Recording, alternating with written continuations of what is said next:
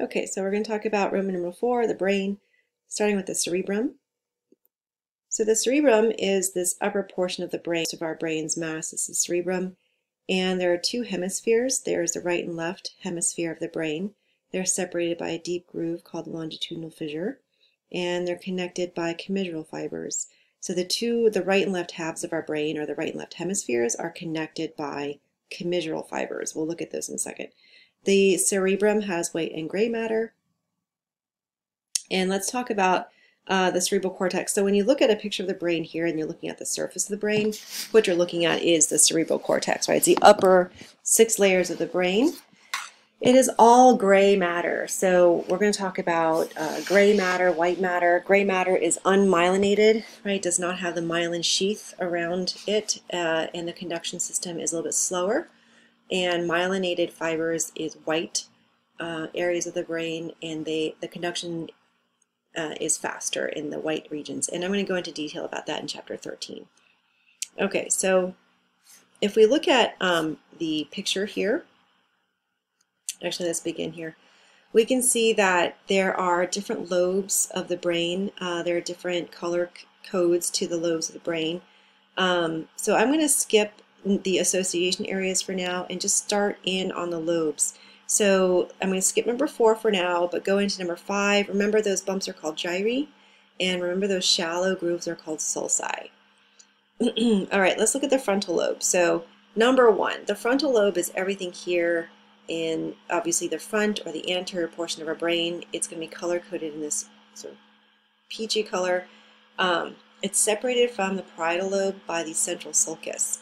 So there is a groove that runs down both hemispheres of the brain on both sides, kind of like a headband, and it's called the central sulcus. And anything in front of that is considered the frontal lobe.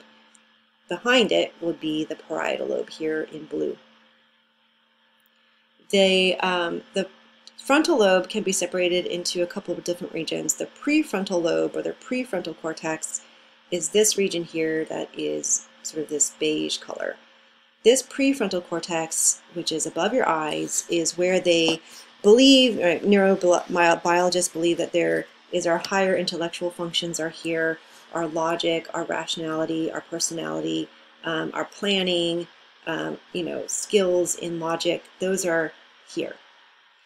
So the frontal lobe, the prefrontal cortex, has this aspect, this function to it. Behind it, though, in this region, this is all motor, and in fact it is voluntary motor. So this is known as this dark red area, this is known as the motor cortex, the primary motor cortex, which is where you initiate all voluntary muscle control. So when you think about moving your hand or smiling, anything that's skeletal muscle, that thought begins here. So that's why it's called the primary motor cortex. So the frontal lobe has two major jobs, higher intellectual function and motor control. So let's look at the Broca's area, which is outlined for you here. So Broca's area is going to be an area found within the frontal, within the frontal lobe. It's going to be this dotted region right here, so you can see Broca's area. And the reason why it's outlined is because this is the area that is for speech, making speech possible. Now, that's not understanding speech, it's not forming sentences, it's physically talking. So this red area, right, so our red area is motor. This is going to be the motor commands to our tongue. So let's say if you had damage here, if you had a stroke that damaged this region, you would be able to understand somebody, you would be able to read, you could be able to formulate the sentences in your mind, but you would not be able to physically say them, right? Because Broca's area controls the musculature of your tongue and your mouth. All right, let's move on so the picture that's in your outline, Phineas Gage here, was the reason why we kind of know the prefrontal cortex is for personality, and it's where personality lies, because in the picture you can see that there is a accident that Phineas Gage was involved in, and the metal rod went straight through his prefrontal cortex here, and he survived the accident, but his personality completely changed. So unfortunately, a lot of the knowledge that we gain from the brain is through other people's misfortune or other people's accidents or diseases. And when you find out that one area of their brain is responsible for their symptoms, then we kind of get that knowledge, and we can start to put different areas of the brain to different tasks. All right, so let's look at number 2, the parietal lobe. So the parietal lobe in this picture is blue. The darkest is called the primary somatosensory cortex. You can also just abbreviate to primary sensory cortex. And this is all the information that comes from our body. So kind of like our touch, itch, stretch, things like that. So this is the somatic part of your body, which is going to be your skin, your muscles, your bones, whatever you feel in those areas will come into this region. Okay, so the somatosensory cortex receives sensory information. All right, so the rest of it is going to be involved in sort of comprehending and making sense of that sensory information coming in. Number 3, the temporal lobe. So the temporal lobe is going to be this side lobe here. Let me go back to the other. So here is our parietal lobe in blue. The temporal lobe is being sort of shoved aside here. So the deep groove that we are sort of opening up is called the lateral fissure or the lateral sulcus or the sylvian fissure, but that's going to be that groove that separates the temporal lobe away from the frontal and parietal lobe. So what does the temporal lobe do? It is primarily involved in it's called the primary auditory cortex. Auditory meaning hearing. So when you hear something, in your ear will send electrical impulses into the temporal lobe, and the temporal lobe will make sense of what you hear. So the auditory cortex. There is a special region that I'm going to show you in the next slide called Wernicke's area. So this dotted line here, this is Wernicke's area. Wernicke's is going to be the area where we understand speech and understand the written language. So damage here would mean that you would not be able to understand what someone is saying to you, right? You might be able to form words yourself, but you can't understand the written language and you can't understand someone talking to you. Not the same as Broca's, right? Broca's is you can understand, but you just can't physically talk.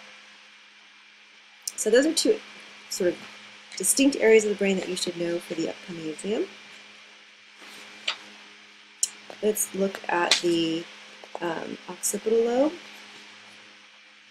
So the occipital lobe, let me actually just go back to the color picture, in green, is going to be the visual cortex. So what you see with your eyes is really not what you see, because you actually see with your brain. So your eyes are going to pick up a random, the images from the outside world. It falls onto the retina. The retina is going to send electrical signals to the occipital lobe. So what your brain is receiving is basically just electricity, right? Electricity coming in different areas, at different tempos, at different times. And it's going to receive that information here within the very dark green area called the visual cortex. And then it's going to integrate information coming from different areas, right? So let's talk about these association areas now. So association areas, like you see visual association, you see somatic association, you see auditory association.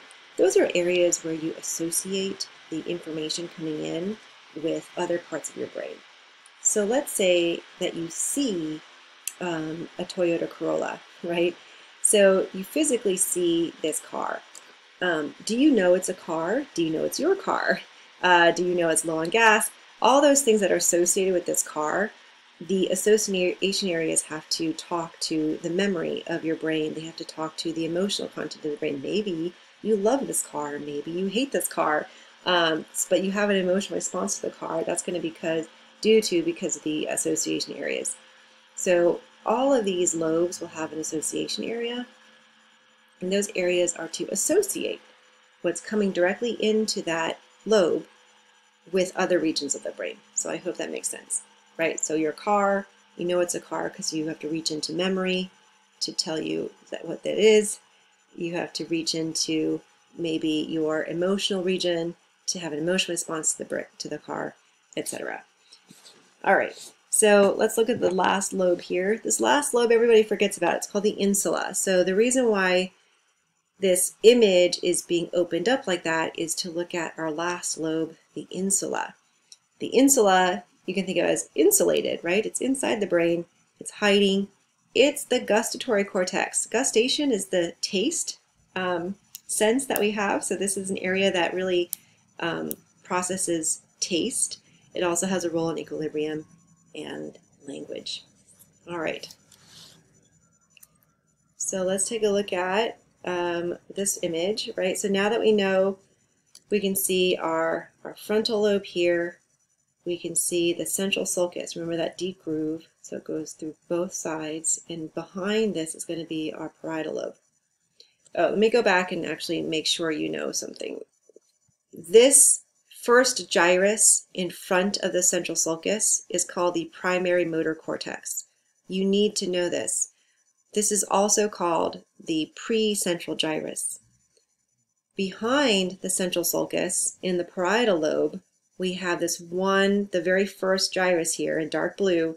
This is called the primary somatosensory cortex, or post-central gyrus. All right, so you need to know those two specific gyri. And their jobs, of course, or their functions are to initiate skeletal muscle contraction, so you can control voluntary muscle control. And this one is the first to receive sensory information coming in from the body. All right. So we can see that here at the occipital lobe, the temporal lobe. We can see that lateral sulcus, the groove separating the temporal lobe away from the rest of the lobes, frontal and parietal lobe. All right, so what's interesting is your brain doesn't give different parts of your body the same amount of attention. Your brain gives certain parts of your body more attention than others. And if you can see from the image here, your face and your mouth and your tongue and your hands get a lot of attention. So a lot of this surface area of your brain is given to these organs because they're very sensitive. They're responsible for a lot of the survival, your vision, your taste, right? Figuring out if something is poisonous or not good for you. Your hands are very important to survival and being able to discern different textures and different, being able to manipulate things precisely. So your body's not created equal. So if your brain didn't know what you looked like, it'd probably look like this, right? So you have, you know, according to your brain, very large face, lips, tongue, hands, and feet. All right, this is number 3 for you to answer. And let's move on to the white matter. So the white matter in your cerebrum is going to be myelinated, right? So we're going to talk about myelination in chapter 13, but the conduction of the information is going to be faster when you have myelination. It makes the tissue actually look white. So we're going to talk about these fibers. You only are responsible for what are called commissural fibers. Commissural fibers under letter A is going to be fibers that connect the right and left hemispheres, connects the two hemispheres. The largest band, so if you look at this picture, it goes across like this. The largest band of commissural fibers is called the corpus callosum. All right, so this really huge band with millions of fibers going across is the corpus callosum. There are 2 other smaller commissures called an anterior commissure, which you can see here, and there's also a posterior commissure. Here's a picture of the corpus callosum. So if you took a frontal section of your brain, you would see this band of tissue going across like this, right? So that's our corpus callosum, our bridge that goes across the 2 hemispheres. In this image, you can see now that the 2 hemispheres have this deep, deep fissure. So this is our longitudinal fissure. And beneath the corpus callosum, we have 2 spaces. I bet you guys can identify those. Those are our lateral ventricles. Okay, so I'm not going to show this split brain experiment, but I will put it up as part of something that you can watch in your module.